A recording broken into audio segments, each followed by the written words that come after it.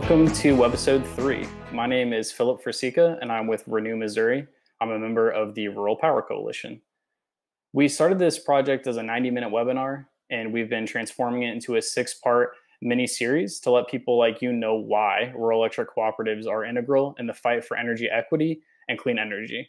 We're also going to be covering how the Rural Power Coalition $100 billion Retire and Reinvest legislative bill could help rural Americans, and how you can join this movement for rural power.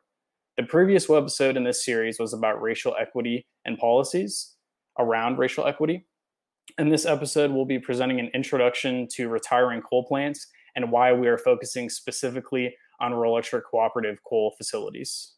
A key piece of this is retire and reinvest. So this is what we would like to retire. So when we're looking at fossil fuel dependency from our utilities across the country, 9 of the top 15 most carbon intensive utilities in the United States are owned by distribution co-ops. So our groups would really like to fix that, and we'd like you to help. So another way to look at this is the generation and transmission and the ownership stake they have in coal. So they have a 60% stake in coal generation, and they're also buying a large percentage of their energy from fossil fuels. So 2/3 of the power they're buying that they are not generating is coming from a fossil fuel source.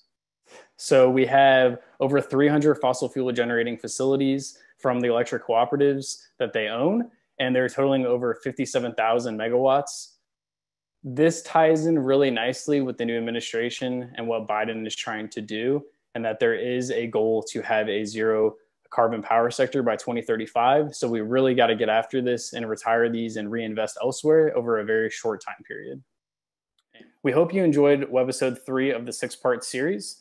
The key takeaway from this session is that our rural electric cooperatives have an over-reliance on coal plants compared to other utilities across the nation. Please stay tuned to social media and check your inboxes, because we'll be sending more content your way, along with action opportunities to advance rural power.